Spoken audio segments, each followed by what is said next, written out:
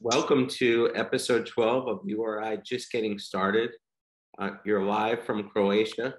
It's very exciting for you to be playing over there, I'm sure. Yeah, it's been fun. I actually started the year in Slovenia, and then I left December 1st and came here. First of all, how cool is your name? You know, Four is almost as cool as Orion Outerbridge, who was a former guest.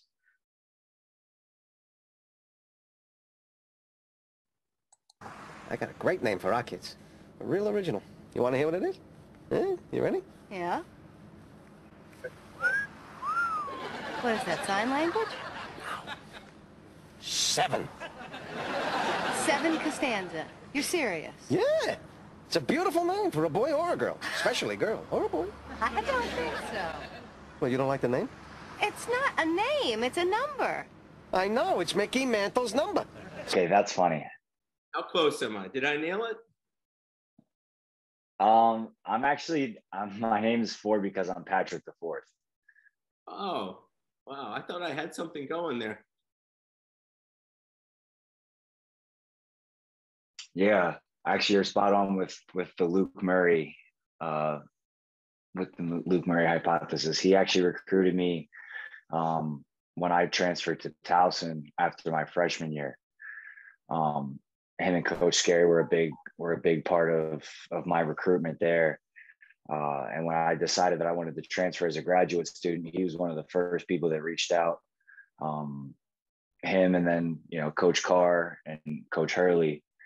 But yeah, you're pretty accurate. I know they, a lot of like my recruitment, like our talks were about, they were building something. They obviously had gotten progressively better from what they've been in the past, with having EC and Jarrett and Hassan, guys like that. And then they really struggled, I guess, the year before from the 3-point line. I think at that time I'd been a career 40%, maybe a little bit more percent from 3. With guys like that, and then they had Karan, Jarvis, Garrett, who's actually here in Croatia. That was like a big need that they had that I could fill.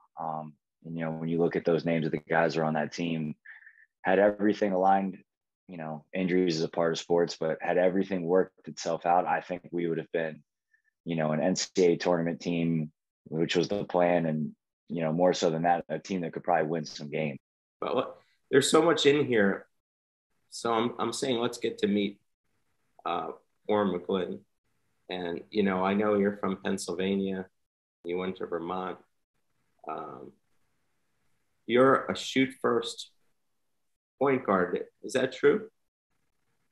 Yeah. That's very accurate. Also, the foul shooting, I had no idea you were ranked 8th in the nation for foul shooting. Historically, this isn't just one season. That's a pretty big deal. Yeah. I've always been able to shoot. I've always been able to make free throws. I've shot it at a really high percentage my entire career.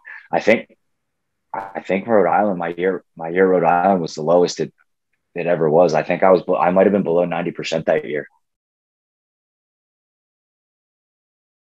I love it, honestly. I've loved every year that I've been able to play. There's not many people that get a chance to. I have friends that wanted to play and couldn't play one year. I've been blessed to to play all over the world, for 6 straight years. This year's a lot easier. Last year when I was in Portugal, we were in that sort of lockdown with COVID because of, how bad the cases were spiking. This year's a lot different. We have fans now. They actually just limited it to 20% capacity, which is unfortunate because the city I'm in, we actually get a very great pool of fans. They love basketball here. They're really passionate. It's a lot of fun. Like the country itself is beautiful. The basketball, they play really good basketball here. It's really respected. So, I'm enjoying my time here this year. Yeah, I hear you're going to get together with Jarvis. I got to know Jarvis a little bit, and I've invited him on the show. He'll go when he's ready to, but he's had quite a career too. So looking forward to seeing Jarvis. Yeah, I actually just saw him last month, maybe a month and a half ago. We played against each other. So thankfully his team got there like 3 hours before the game, which is very uncommon. So we had, some extra time to catch up. But I saw EC last year in Portugal.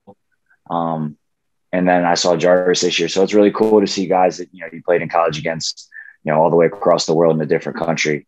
It's definitely a unique experience that I don't know how many colleges can say that, they have guys play against each other, after they graduate. Yeah. You're very lucky to have teammates that you play against, that you had strong relationships with. EC is by far more than just an excellent basketball player. Does he still want to be in broadcasting? At some point, he did a few games for a few minutes. Yeah, I have no idea. I mean, EC's just such an awesome human being. I mean, so is Jarvis. EC's in Iceland right now, but I'm not sure. Yeah, he's playing in Iceland now. I'm not entirely sure what his plans are after he's done playing, but he's having a really good year in Iceland. I'm so happy for him. That was such a tragic thing. I've never heard of anything where I'm watching the game on my laptop during your first season and only season at Rhode Island, and he gets that ACL injury. And I'm like, please get up. Not just as a fan, but as a person, humanity-wise. I mean, what was that like for you? I mean, you must have been in shock. I've had teammates get injured before. I mean, it's just the nature of sports. That one was different. One because you care about him as a person, right? Obviously, he walks in every room. He's always happy. He's always joking around with everybody. But I didn't know, obviously, with only being there for a year, you didn't see the impact that he had on the basketball community, his teammates. The day after when we knew he tore his ACL, we didn't even practice. We sat in the locker room and Coach Hurley came in and talked about, that he had torn his ACL. He was going to be out for the year. I don't know if I'd ever been in a more depressing situation to see just how deeply it impacted everybody, from the coaches, the players.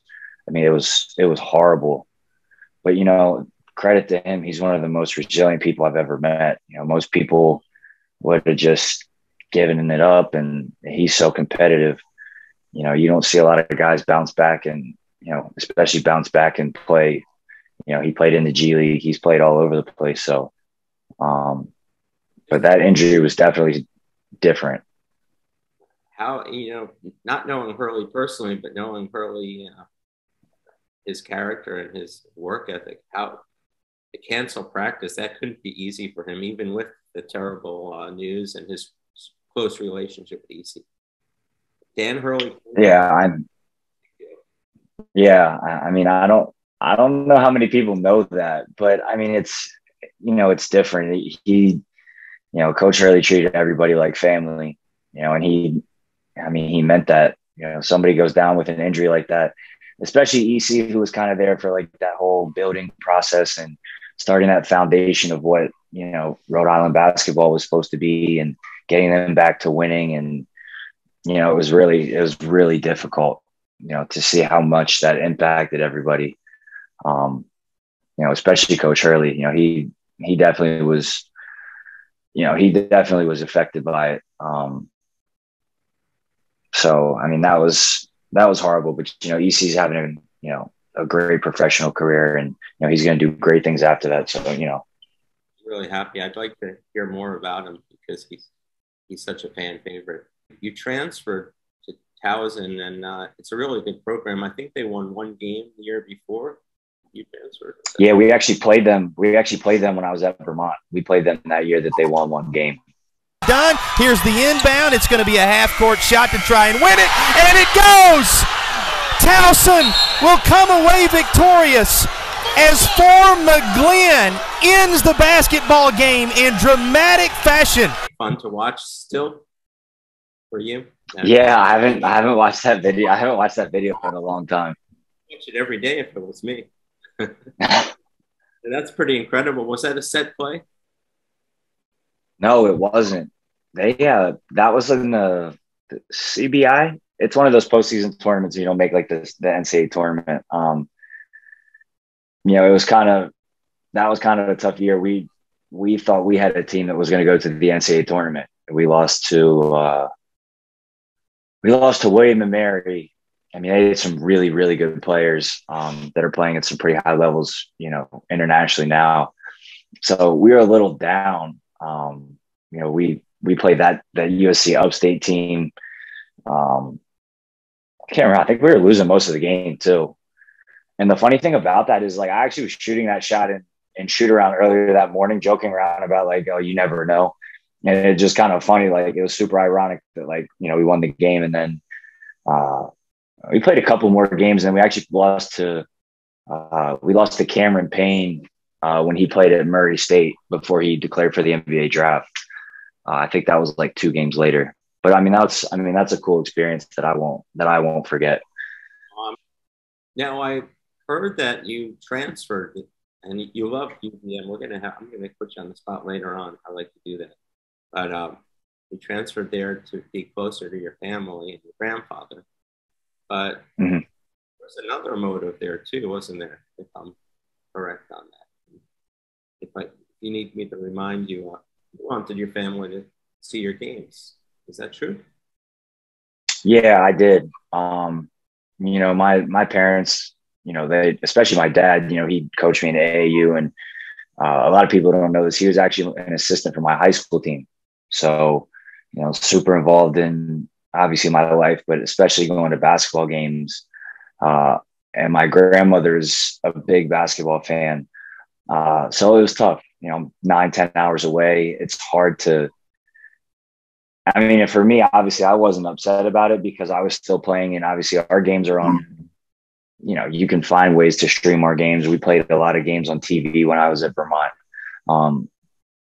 But my grandfather being sick, and then, I kind of wanted to be closer to home. Obviously we had a really good year, went to the NCAA tournament. We won a game. But for me, I really wanted to be around, my family and have them be able to, watch me play. But also when I went to Towson, we had a really, really good team. So it wasn't like I was, I actually went to a better basketball conference. The CAA's, I don't know if I would say a lot better, but it's definitely better in terms of, top to bottom than, the American East, which is Vermont's like 13-0 this year. So it wasn't necessarily scary. I don't really remember. I know that I was at a basketball camp. I got hit in the head. They thought I had a concussion. But I guess I showed signs of something worse than a concussion. But I had actually been to a bunch of specialists throughout the year. I had issues with my vision and headaches, and, I was sleeping all the time. So I had symptoms, way before the actual incident, but they never were able to, pinpoint what it was. And thankfully, the coach at Lebanon Valley at the time, Brad McAllister, he drove me, to the hospital himself. He personally drove me, which he didn't have to do. And, thankfully they found it, they operated. But in terms of like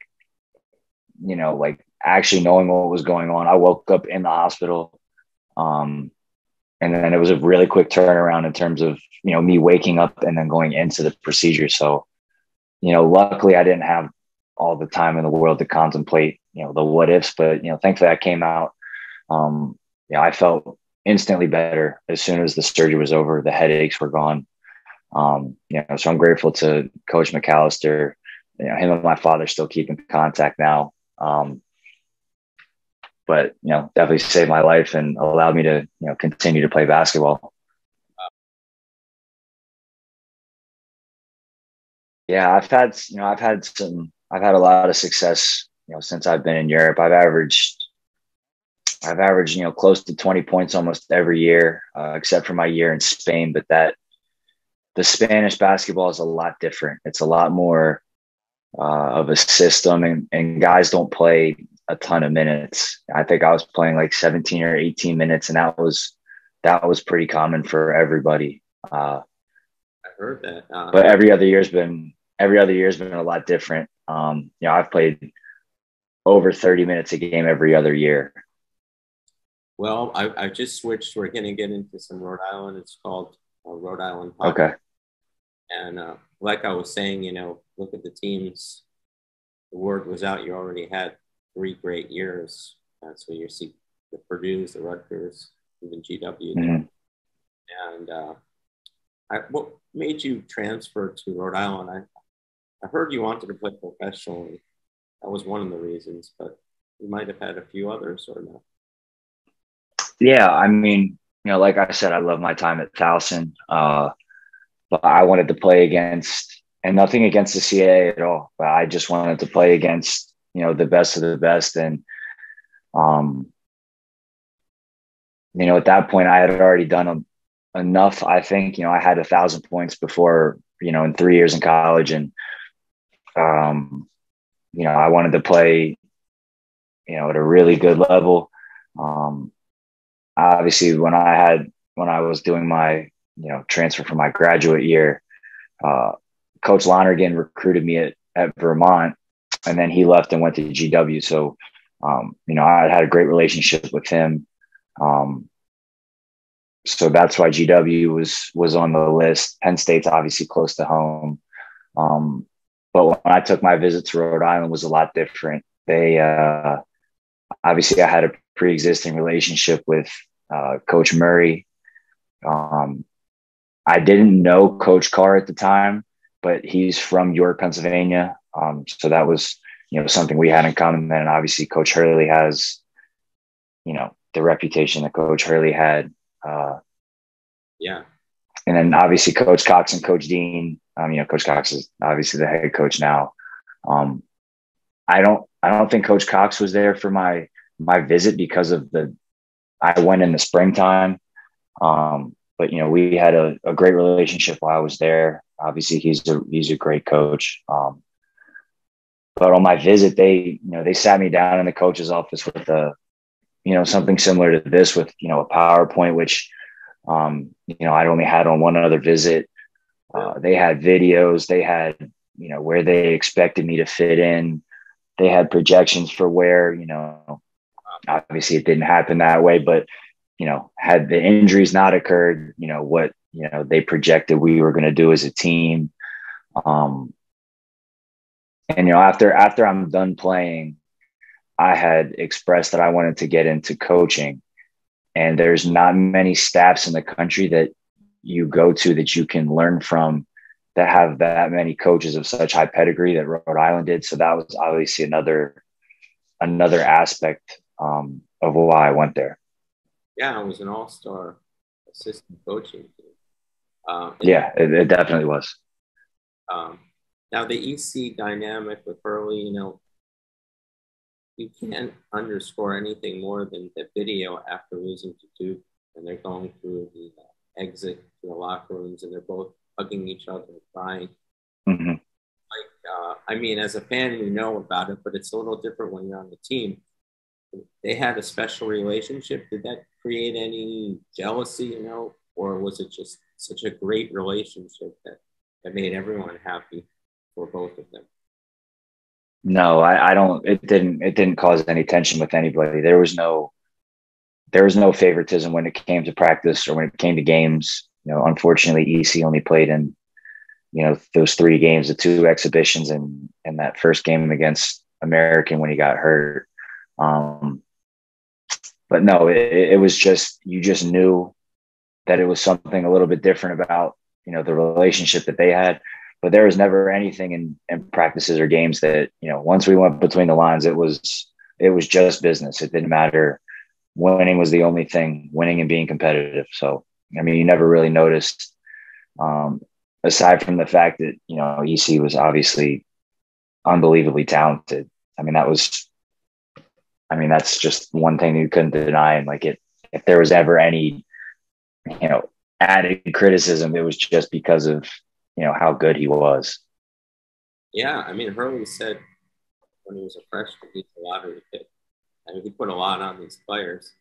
But I think barring that injury, he would have had a really good chance at that projection, which is, it's unfortunate, but it happens. And, thankfully for him, he's still able to play at a really high level, despite all of that.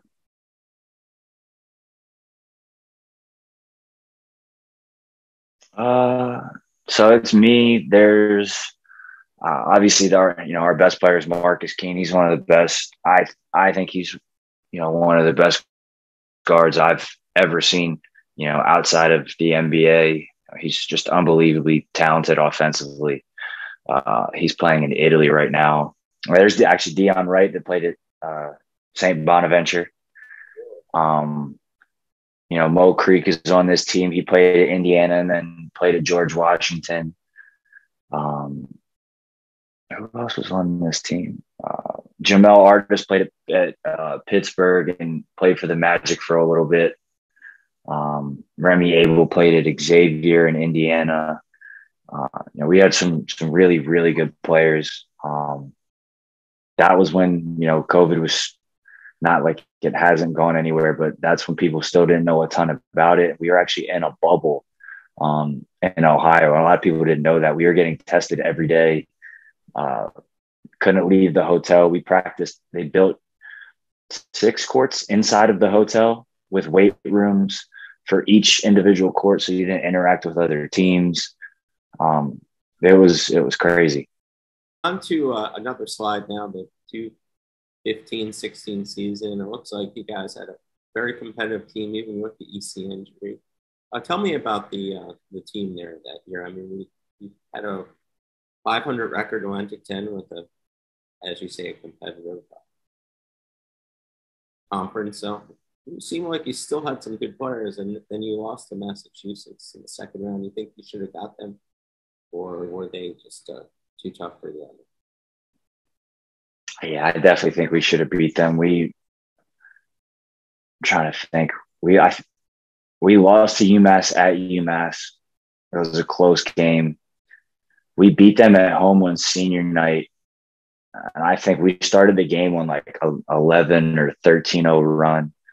I mean, UMass they were a different kind of team. They had Trey Davis and Jabari Hines, who were like really, really talented offensively. They had a great start at the Barclays Center. We didn't shoot it very well. I don't know. It's tough. We had such an up and down year that year. But I mean, it was a cool experience to play at the Barclays Center. Definitely wish we could have continued to play because, even with a depleted roster, we beat Dayton when they were ranked. During that year, I heard that Coach Hurley has an offer anytime he wants to be on the special teams on an NFL team, if you know where I'm going with this. Yeah. You have to tell me, because it's not a bad thing. And I think anytime a coach could motivate players, no matter what it is, it didn't seem like you were in awe of it as much as others because you've played in a lot of programs, but you said he had some good distance. Maybe for the audience, tell me a little bit about what happened. I think it was turnovers happened. He was upset. There was a rack of basketball. Yeah, so I think at the time we were having issues with turnovers.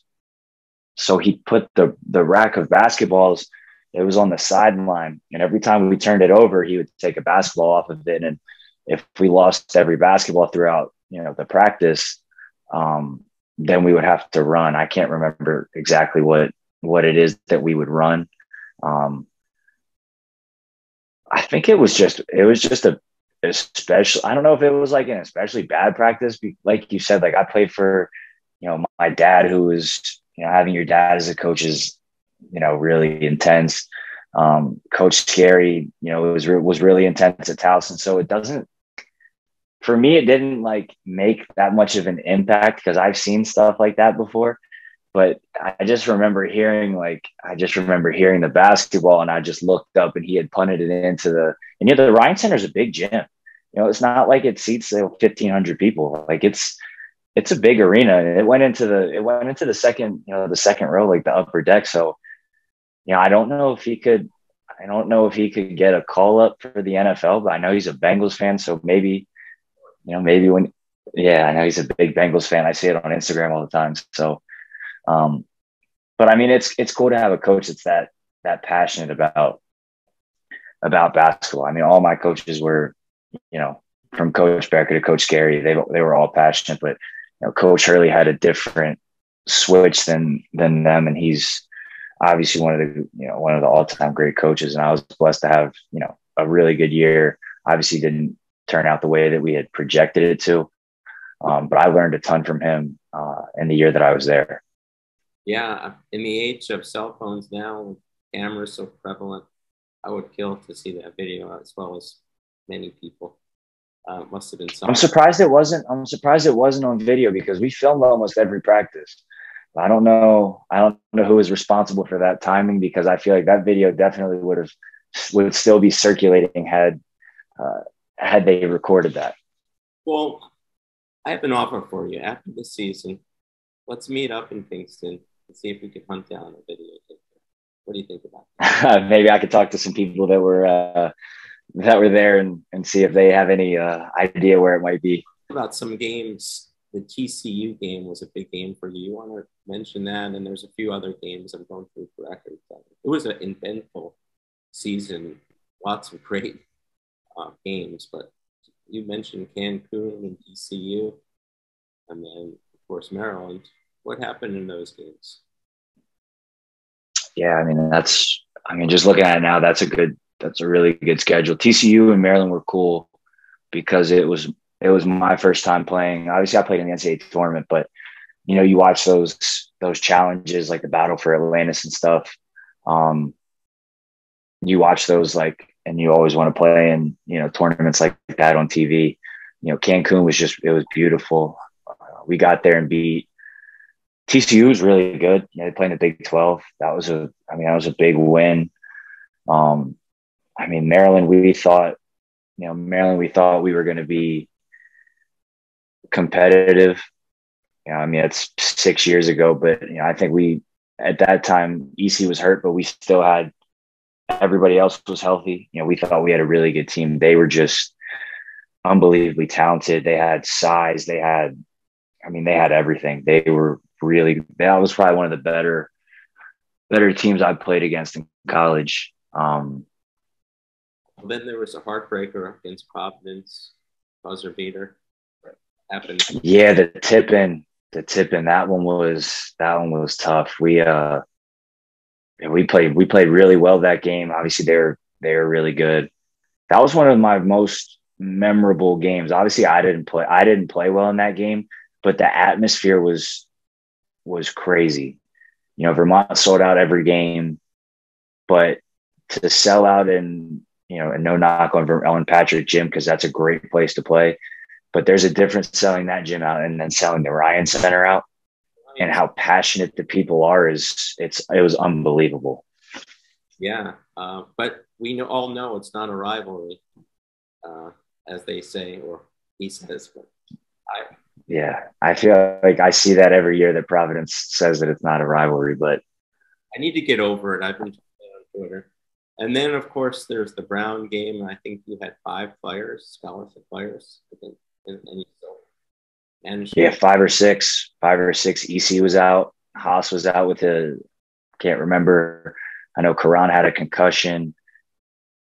And that's the thing too. People don't appreciate the value or the talent that is like the Ivy League teams have. Like, they had some really good players. Like, they had guys that are still playing professionally. Obviously it's not like, it's not the same as beating like a Big 12, like a TCU or like, Houston, after the run they just had in, the NCAA tournament, last year or 2 years ago. But it's still a good win, especially given, what we came into the game with. Yeah. This is the 4 degrees of separation here. What do you think? did some homework. You mentioned Leary. Mm-hmm. The connections here. I guess we covered it all. But like you said, it is a small world. And Larry was on your dad's AAU team or something else. Yeah. He played for my dad's AAU team. I haven't been around as much. I've played the last 2 summers, and then I was in India for a summer. So I haven't been around for, as many tournaments as, I normally would be, but, he was really talented. I took him on his visit. He loved it. I mean, obviously it's hard. I know Kingston's small, but it's hard to not enjoy a visit up there. I was really happy to be back, even though it was only a couple hours. I think he's a redshirt freshman. So, he's still got 3 more years. Who knows? Maybe 4, depending on what happens with COVID, if they keep giving out eligibility. What do you think of him as a player? He looks like he has a lot of talent. He's a freak athlete, right? Yeah, he's got a really high upside. I think he was a little raw, and obviously he was, in terms of the A10, you're playing against, grown men, especially now that they're giving out eligibility. Guys are older, they're stronger. So I know he had a red shirt year. He put on a lot of muscle. So, I think if he just continues to develop, he'll be a good player. I mean, you can't teach that kind of athleticism. And then if you put some extra skill with it, he can be, a really good player. He's just playing behind, the Mitchell twins, who are obviously really good, and Walker, who he might not be a 4, but he's like a 3-4, depending on the lineups. And he's obviously really good as well. So, it's just about, buying your time. He got some play though. And, if the Mitchell twins get into foul trouble like they did against PC, he was on the court in the Duncan Center. So we may be seeing a little more. Here's these urban myths or legends of what's true and what's not. First of all, this picture is precious. This guy looks like he's going to be crying. He's crying right there because you're putting moves on him. Did you light him up or something? That's funny. That's at one of the starting tournaments of the season. That was that might have been my senior year, actually. Oh, he didn't have a good. I'm just teasing. No, I think we beat them pretty bad. We were really good my senior year. Oh, is this true? You got yelled at by a Portuguese fan, and they translated it, and you didn't believe the translation. Did that happen? That's happened more than once. That's happened more than once. How come? Yeah, I mean, the translation stuff is so hard though, because even some of my teammates that speak English, it's broken English. So when they translate stuff, it doesn't necessarily align to what was actually trying to be said. Now, if I'm getting yelled at and they translate it, I probably am more likely to believe the translation than if it was just something in, passing communication. But I've definitely had issues with translations before. So that's accurate. Yeah. Well, you had such a big response from the fans. A lot of questions came in when they found out that I was interviewing you today. And one person mentioned, a fan, he used to shout out 4 for 3. Is that when you hit a 3? Is that a thing, or is that just something? That was a thing. That was something that the announcer used to say when I was at Vermont. That was he said that every time I made a 3. Okay. All right. And then this one is a tough question. People are very proud of Rhode Island. It's obviously a gorgeous school. It's up by the beach. Mm-hmm. I want to know, what's prettier, Vermont or URI? What's a prettier? I know that's that's a tough question. Get back to me on that. But no, I mean, honestly, I love my time at URI. It is a beautiful campus. But Vermont's appeal is that it's small. So, in terms of, the beaches at Rhode Island, you have to take a ferry, you have to drive,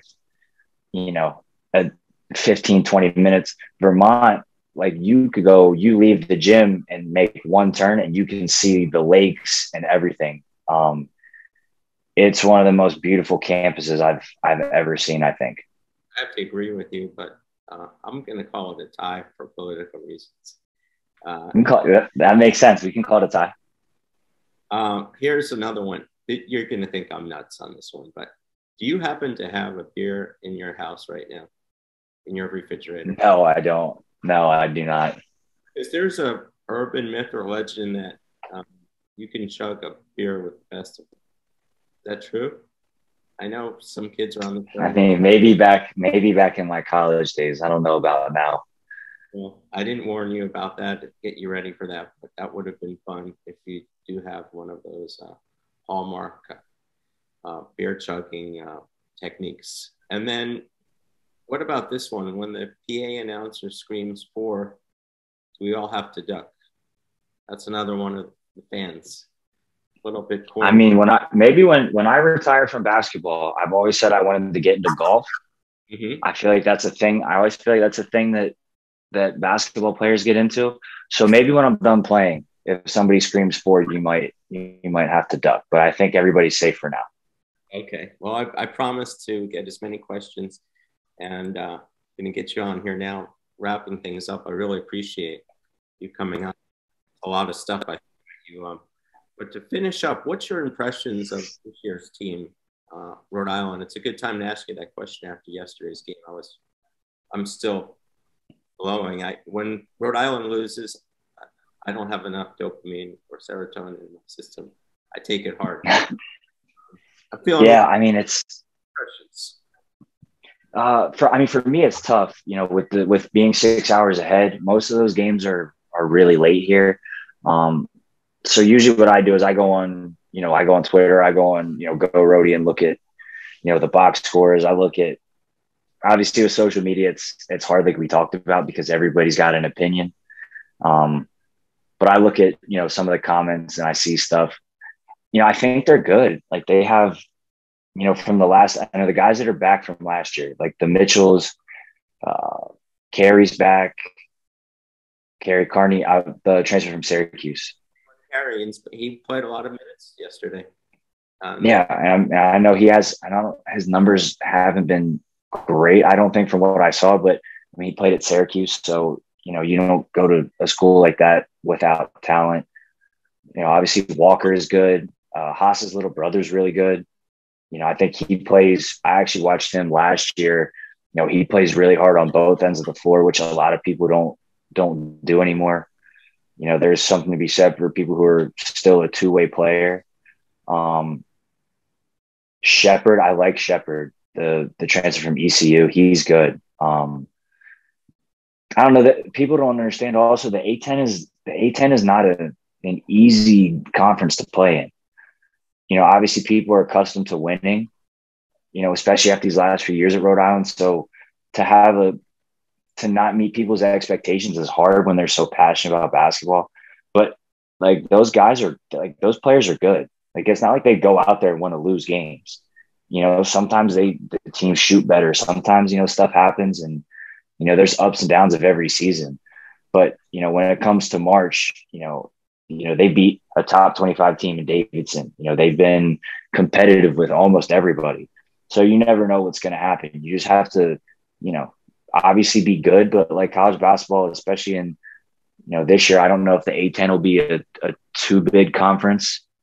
That's kind of up in the air from what I'm seeing everywhere. But if it's not, you never know what happens in the tournament. So, I think they've got a chance to beat anybody. The fans just have to stick with them. And, it's hard. It's hard to say that because I understand how passionate those fans are. But, at the same time, it's not like those kids don't go out there and want to lose games. Like they practice every day. I know Coach Cox definitely has them practicing hard because I know he's really passionate from, even the year I had with him as an assistant. I mean, they'll, what was that? Make a segue into Coach Cox. What was it like playing with him? I know he's an assistant and it's different as a head coach, but you seem to like him as a coach playing for him. Yeah, I was a big fan of Coach Cox. Obviously my relationships are different than people who are there for 4 years, but I mean, I was embraced by everybody on the staff. Especially him with him being an assistant was a little different because the messages that he would say, Coach Hurley is, coaching the team during games. The assistants are on the bench and have more one-on-one personal conversations with players about what's going on. But I mean, he was always supportive of me, and he always told me to shoot the ball. So I can never not enjoy hearing that. And he's had good teams, but like I said, the A-10 is not when we're talking about Vermont, that's a one big conference, and you almost, for the most part, who's coming out of there, especially they're 13-0, unless something drastic happens. The A-10 is one of those ones you follow, John Rothstein or other guys on Twitter. It's so volatile and unpredictable that, it's hard to win.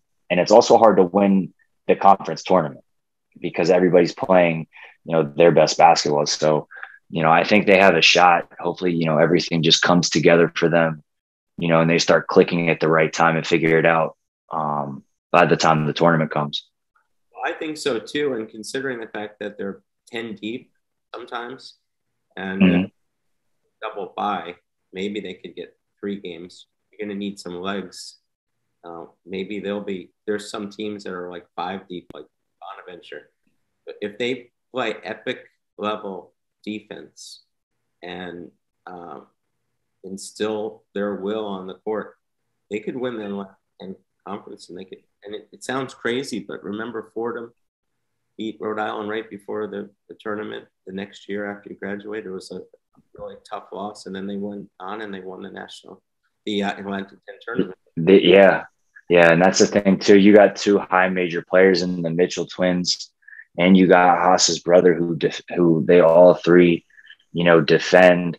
And I'm not saying everybody else doesn't, but those guys, especially Haas's brother and I can't remember which twin it is, but one of them is yeah.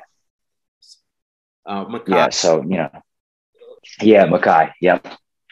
He was ranked. So, you put together 3 or 4 good games, depending on buys, with guys that can defend, anything can happen in the tournament. And this is a big question. Since you're the all-time 8th best foul shooter in the NCAA, I like to say that. I'll be very proud of that. What's happening with the foul shooting? To me, you can't coach foul shooting, and Coach Cox said something. It starts to get contagious when I'm seeing Jeremy Shepard, a 90% foul shooter, missing shots. Even Haas, his brother, Malik. What's your take on this? They shot really well last night. That's probably why they won, the biggest reason. What's your take on that? Their foul shooting. I mean, it's just a mental thing, I think. For guys like,